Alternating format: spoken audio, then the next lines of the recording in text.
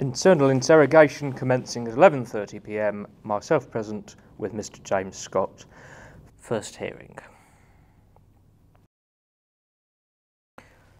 So, James, what happened? Well, you've got the file, haven't you? James Duncan Scott, 27, secret relationship with Helen Cartwright, no criminal history, decent grades at school, and a good engineer at Hammertech, until one day you kill someone. 11:30 is a bit late for a hearing, isn't it? You don't seem to be grasping the severity of the situation you're in. Look, I tapped them with my car. They fell a bit. They'll be fine. They're not dead. I didn't kill them. How did you know? Did you check? I didn't get a chance. Because you thought they were fine? Or you knew that they weren't? Of course they were fine.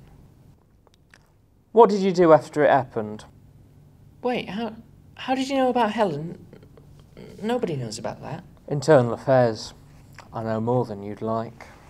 I've not told anyone about her. What would your family think? With what? With a second brother in jail. I'm not like Marcus.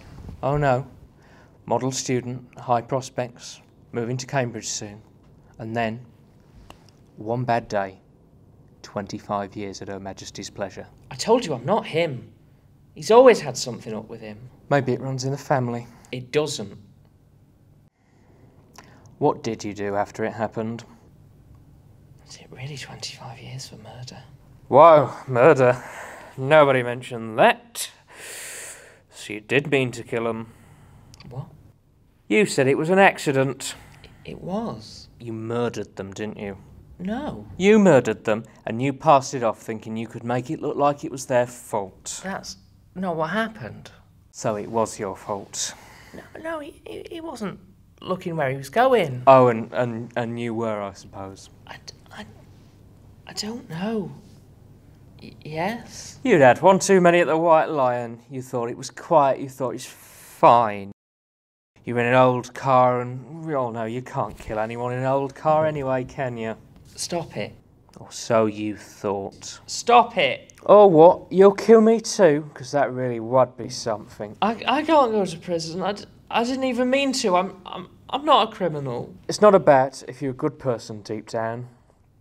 It's what you do that makes a man.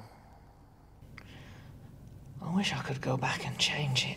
Well, you can't. This isn't the afterlife where you can wake up as a different person, or a short film where everything will work out right in the end. This is real life now. The good guys can die, and the bad guys can get away with it. There are consequences to everything you do. What do I do then? You know, James, there are times in our life we have to choose between what's easy and what's right. Is that Freud? It's Dumbledore, actually. So you're saying I'm a bad guy?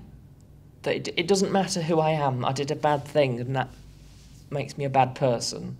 That all depends what you do. I mean, you can run away, you can hide. Nobody saw you do it, there's no one around. There's no evidence that it was even you. It was dark, no traffic. You could go down for a long time for this. And all because of one bad night. Yeah. Yeah, okay. You're right. But what about their friends, James? What about their family? Just think if that was one of yours and someone had left them. How would you feel? All right, I know what you're doing. I'm trying to make you see reality here, because right now, you seem out of it. You can stop. I get it now.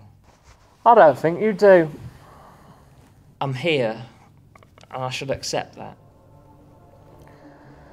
Not yet, you're not. You've lost me. James,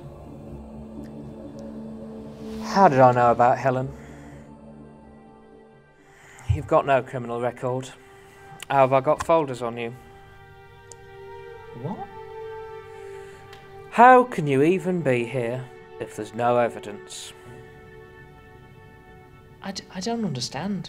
You've not even mentioned the fact that I look exactly like you. Action.